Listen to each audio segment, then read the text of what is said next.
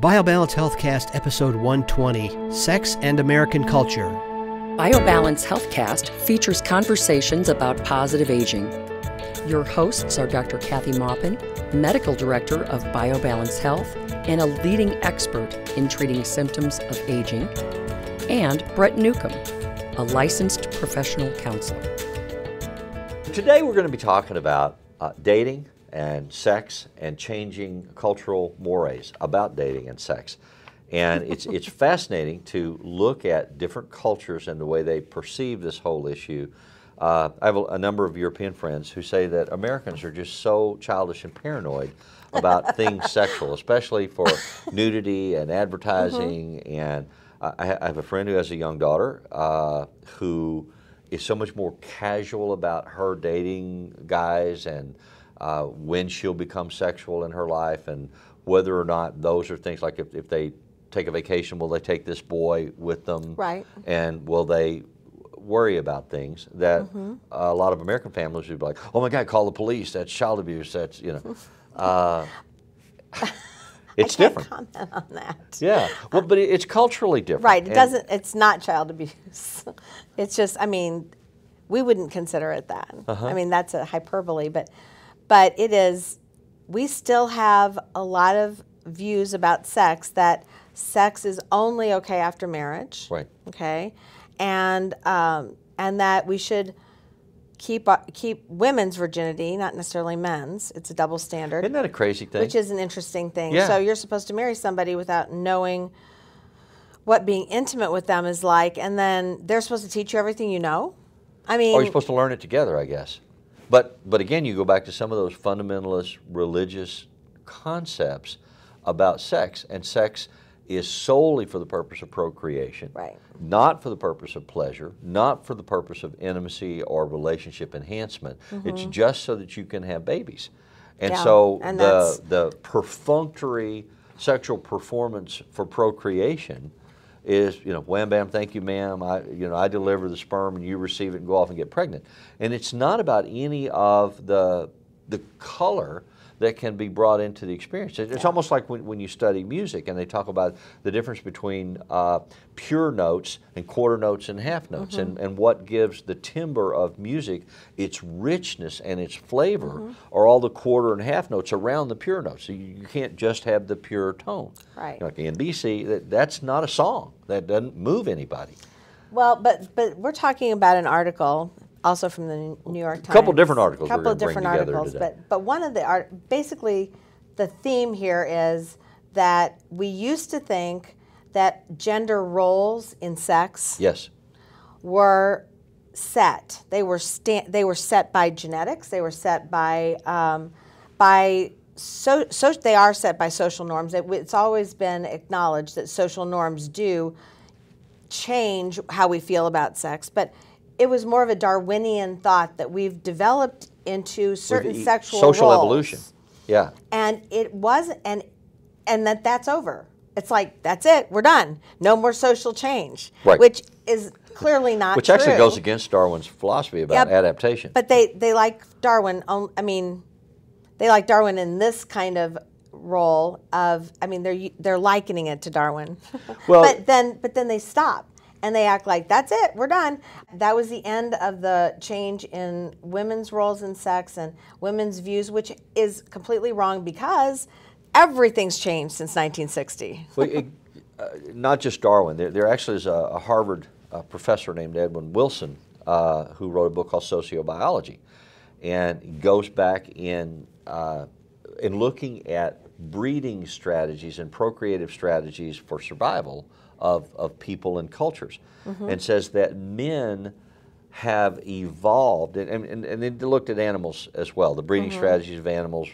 For instance, some animals' breeding strategy is to produce lots of offspring because the attrition rate is so massive. And so you have 150 sea turtle eggs because only 5 of them are going to make it. And then larger animals, mammals in particular, that have a breeding strategy of of 1 or 2 at a time because the chances of survival are greater. But those are babies that need high intensity attending and Well, care. mammals are all high intensity care. Those babies and don't survive. Human babies won't survive if somebody doesn't take care of them. Right. You can't just drop 50 eggs on the beach and hope 1 or 2 will make it to adulthood.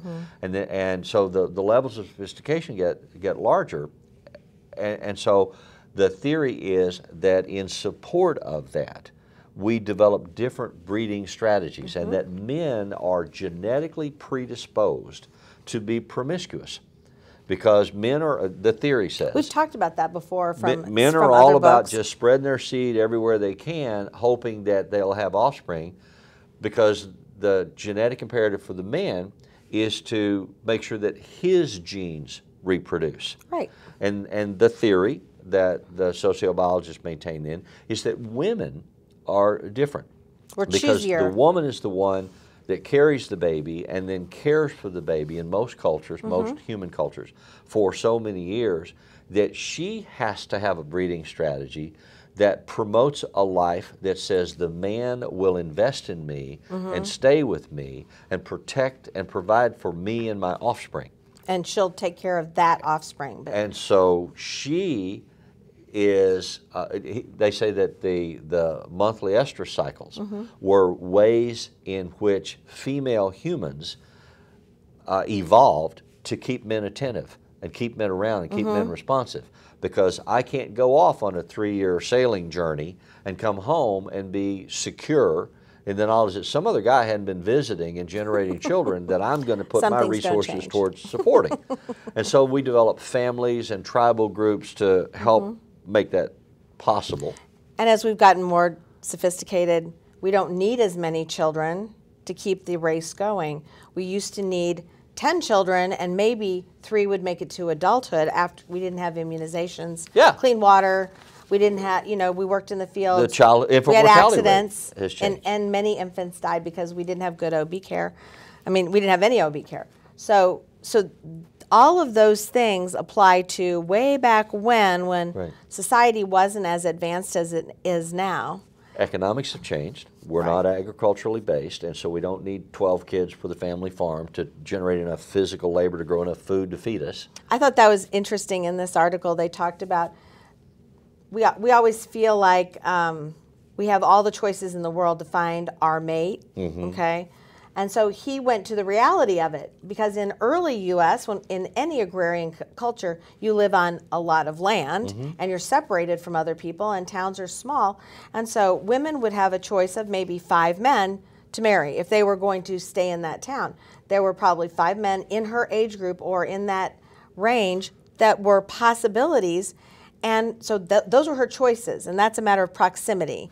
Proximity People is couldn't fly and drive, and Yeah. you couldn't marry somebody from China because you were never going to be there. well, on the American you know? frontier in the 17 and 1800s, they had a cultural custom called bundling, because it was so far and so dangerous to go to your girlfriend's farm, maybe 20 miles away, when you had to walk that 20 miles or ride a horse Yeah. through the woods where the Indians might get you. So you'd have to stay over. And they didn't have Oh, that's right. facilities for you to stay over. Laura Ingalls Wilder, I remember that. So they'd take these guys and these girls and they would bundle them, which means they'd tie them up together and put them in bed in the same room where the rest of the family slept. Yeah, because everybody slept So together. they could snuggle and whisper and talk But and they be couldn't do aroused, but anything they couldn't else. do anything about it. At least that was the Supposedly. custom. And a woman who would bundle wasn't looked at as a woman who was of easy virtue. Well, her parents were sleeping Because there. her parents were right there, yes. But you had to do that to sort of say, is this somebody that might be a reasonable mate catch? But again, most of those decisions were family decisions that were based around economics. Right, who got the land? Who got the were land, you who next inherited door the to? property, who owned the stuff. People didn't marry for love. Yeah. And they So- didn't marry for attraction or mental equality or emotional equality or The anything. concept It was of just- love marriage evolved out of the Industrial Revolution. Right. When people began to make their money as salary and not as farm-based, land-owned property. And they lived in cities, They moved into cities. and they had much more exposure to many They other mates. started dating, and it actually coincided with the development of a stage of life called adolescence. Because in primitive cultures, you're a child or you're a grown-up, and you go through rites of passage. Once you become able to have children, you test for admission to adult status, and then you get married and you have babies and you have short lifespan and it's gone. But in societies where you live longer, and in societies where our children can procreate, but they're not ready to support themselves. They aren't even done being adolescents at 30. I'm not sure when the date is now, but I used to think when I was 12, my mom kind of went, "Oh, make your own clothes, and I'll see ya." Basically, she didn't, it wasn't like a caretaking thing because she hadn't grown up that way. She was working and doing things to support the family at 12, so she kind of thought that I was on my own, and so I had the misconception that when my beautiful, intelligent, high-maintenance daughter turned 12, that she'd take care of herself. But that's not what happens now. And that's good, because that was scary to be dumped out of, basically dumped out of the family caretaking and say, if you need something, call me. But I lived independently. I left my father's home at 17. I know. I supported myself totally at 17. I got married at 19. I have a 17-year-old. I look at him and I think, there's no way in hell that he could live independently now and you support wouldn't want himself. him to. Oh, and I don't want him to. And I don't want him society married has changed. at 19. And I don't want him getting some girl pregnant at 19. Right. And that's also changed things. All right. We now have birth control that gives women a lot more control. It also gives them control over if they want to procreate with someone, because birth control pills aren't seen. So if they use birth control pills and nothing else, and they want to their partner may or may not know. Catch a guy. Yeah. So the guys really are at their mercy. Yes. Because now men don't just go, "Oh, see ya." Now there's a legal obligation to fathering a child, which there should be. Yes.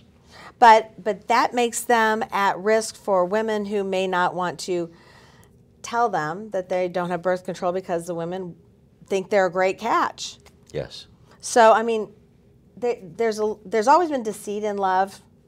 That's just the way it works now. That's the kind of deceit that it's changed hands. It used to be the men who held most of the cards. Now I'm starting to see that More the equity. women hold the cards, but I don't think that this is good equity. Sometimes equity is, that this is kind of evil equity. I mean, I don't approve of it and I don't agree with it, but that's what's happened. Well, so let's stretch the frame on this conversation for a minute. There are changes that make it possible for men and women to have more freedom of choice, that are less culturally bound definitions of what's permissible in terms of dating, what's framed in terms of the economic survival of a family or a culture. And so sons and daughters coming of age today have choice matrices that are different from any other generation that's ever existed. And so a teenage daughter, which you have had, and a teenage son, which I have whole different frames of reference about promiscuity. For 20 years I taught high school, and 20 years ago. But children then practiced what we call serial monogamy. They would have, and I would give parent talks, and I would talk about, to the parents about the fact your teenagers are sexually active.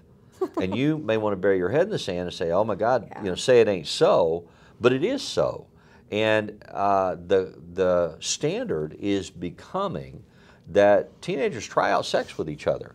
And it's not such a big deal to them that it was to previous generations. And this doesn't mean every child, so don't go, lock your child in the room. It doesn't mean every child. It doesn't mean every doesn't child, do that. but it doesn't mean innocent little Betsy or innocent little Tommy don't have exposure to pornography, to sexually explicit media, to being marketed in our culture for arousal, and then have no place to go with it. They have places to go with it.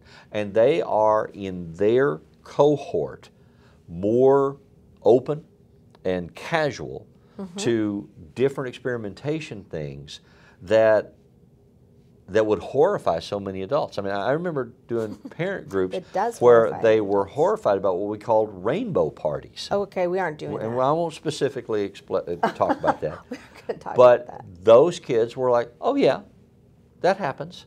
And their parents were horrified. There's a big cost to this that no one really thinks about.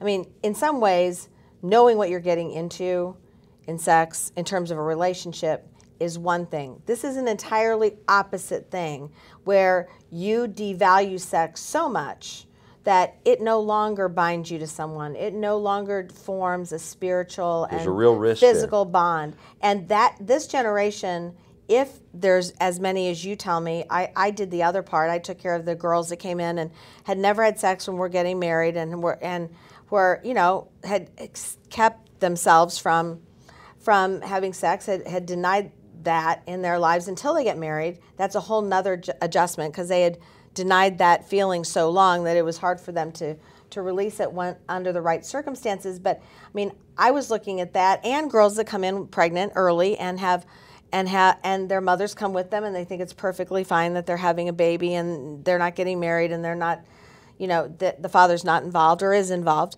So, but the fact that these kids aren't valuing the power of sex bothers me. It's almost like the pendulum went too far. Because there's a huge power in sex. The issue is the freedom, the technology, the exposure changes so much more quickly than the cultural standards do. Mm-hmm. And if you don't have a cultural frame that models the importance of intimacy, that models the importance of having a moral standard to live by, where parents don't talk to children about how do you respect yourself, how do you make good choices, how do you make safe choices, because these options for consumption and exposure now exist in ways that they never did before. And so the challenge is to find the balance part as a family and as a culture, because as a therapist working on the other end of the spectrum with people that have been in relationships or married for a long time and their marriages are falling apart because the intimacy component of sex is going away. How do we help people medically, psychologically, counseling, develop the capacity to have healthy sexual intimacy and to improve the quality of their sex life and to have self-respect but freedom of choice? You know, you don't have to have sex with somebody in order to survive or be safe or because you married them. Or because you have to get out of the house. Or because you Usually. have to get out of the house. Yeah, as a teenager trying to go away. And the reason we gave you that history lesson about sex was because you have the same bodies now at 12 to 16 as the cavemen had and as the nomads had. And when they were getting married at 12 and 13, I mean, that was normal. Well, because their life expectancy was 30. Right. So they were getting married as soon as they could have sex and procreate. So that libido starts then. And then we get into a society where we don't get married till we're 30. So that's a long time. The average age to of deny totally independent living now for our children in this culture is what? 27. So and also the average age for first marriages is now late 20s, 26, 27. Right. So if you're waiting that long to get married and you're waiting that long to have sex, that's a long time. Well, but they're to not. deny, but some are. But most are not. Okay, we can. Most are not. And so the cultural value has to adjust to account for that. I mean, we have discussions in our home. I have an older son who's 40 and not married. If he comes to visit and brings his girlfriend, do we have boundaries in our house about, well, you're not married? He's 40. Yeah, he's 40. So, because we have a 17-year-old. I know. And we're saying to the 17-year-old, you're not going to be doing this in our house to the best that we can stop you, which doesn't mean you're not going to be doing it. Right. Because 17-year-olds I think the answer is I mean, my answer was you have to give them your values, you have to tell them what you think, and then you have to give them the room to make the mistakes that they have to make, because you don't want them making them when they're 40 years old after they've been married for a long time and they decide, ooh, I didn't learn enough, I didn't have experience. Right. I mean, to stifle them is not right. Somewhere in between stifling and caring for them is the proper place for the parent to be, but not being surprised. Couldn't agree with you more. Surprised, you don't want to be caught unaware, and you don't want to have your child. I mean, I had tons of kids, tons of girls that were very nice girls that went to Catholic schools. And I mean, one year I had 18 kids up for adoption. 18 girls that got pregnant, whose mothers said they're not having sex, who didn't let them get birth control, Right. who had babies. Yeah. I mean, these little girls didn't know anything. No one taught them sex education. So the they- summative point here is pay attention to your children. Share your values. Communicate. Teach. Be aware. And then help protect them from themselves, knowing that they have a very unbelievable libido in their teens. And you're not the only teacher in your child's life. Their exposure, I mean, I can guarantee that my son is not going to see pornography in my house because I control the media. Yeah. But they have their own media. I mean, talk to your children. Look at what's on your kid's cell phone. Look at what's on their iPad. Look at what's on their computer. Know where they go. Check their websites because it's dangerous. I saw a study the other day that said something like 1 out of 7 adolescent girls has met a stranger that they've met over the Now internet. that's what's dangerous. I mean, that's not And the... so if the technology is so explosively beyond what you might even be aware of, and I talk to parents who don't know how to check what photographs are on or what music is on their kid's cell phone.